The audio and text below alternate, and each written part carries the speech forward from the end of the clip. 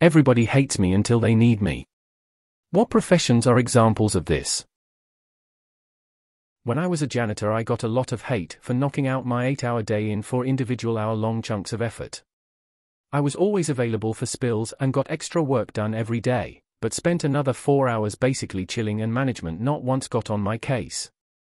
The other employees despised this until a customer's colostomy bag somehow ruptured in the bathroom. From that day forward, none of them gave a fuck if I was just hanging out on my phone. The US Coast Guard for fishermen and boaters. Usually there's a pretty good working relationship between them, but some hate the Coast Guard for the various inspections they do. But the USCG is also the ones who will come out there in a storm to rescue them. Plastic surgeons.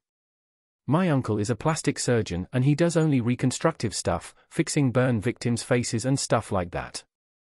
But when people ask him what kind of doctor he is and he says plastic surgeon, they usually kinda scoff. Lawyer here.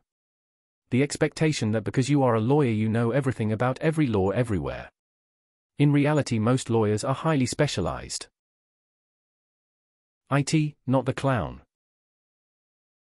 Lawyers and mechanics. You want to have a good one of each, but you never want to have to call either of them. IT, except people hate me when they need me, too. Accounting. Lawyers LOL. Edit might delete this comment in a bit, not used to getting 100 notifications a minute LOL. Appreciate the engagement though. Germany.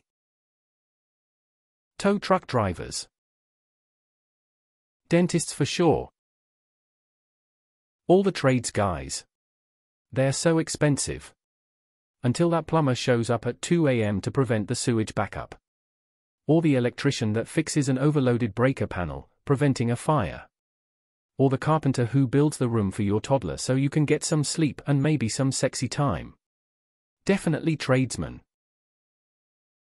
I scrolled a long time and didn't find it. Fast food workers. They're the butt of every demeaning comment about a lack of achievement or the reason why minimum wage shouldn't be raised, blah blah blah. But those people get real quiet once they're ordering their Big Mac. Witches seem to have a lot of people talk trash about them, but when the village monster shows up, the guy's actually trying to contact you about your car's extended warranty. Lineman. Been called a lazy overpaid drug addict by old men I don't even know. God forbid we go grab lunch or a coffee. People are very quick to look down on people who work retail or in the food industry. People openly disrespect sanitary workers and even USPS and DMV workers, but our society couldn't function without any of them. Honestly though, USPS and DMV workers are almost always rude, and because the U.S. loves to make simple things complicated, all the stupid rules at both the places are almost physically painful, and if I had to deal with it for 40 hours a week I would probably be rude too. Lawyers. Proctologist. Truck drivers. Everyone is either scared or annoyed at us, but good luck buying anything without truckers. Criminal defense attorneys. Essential services during COVID, bunch of derps calling us heroes, now back to shitting on us. Realtors. Everyone hates them until they dig up some serious dirt on a property and help you dodge a bullet. The caveat is the barrier to entry to become a realtor is way too low. Bad realtors are on every corner and can cost you big, but a good realtor is worth their weight in gold. Any IT job requiring break-fix support. Basically when everything works it's good, it's supposed to work, and then when something goes wrong that's out of your control it's what did you do? When we did absolutely nothing to cause the problem, haha. Insurance or tax people. Locksmiths, or people in general who know how to pick locks or how they work. Dentist, and when I need them I still hate them. Fast food workers. Everyone wants to shit on burger flippers until they have a 20-minute lunch break and don't know how to cook their own food. IT help desk. Child protection caseworker. People generally hate us and vilify us, but man, when you need us, you need us.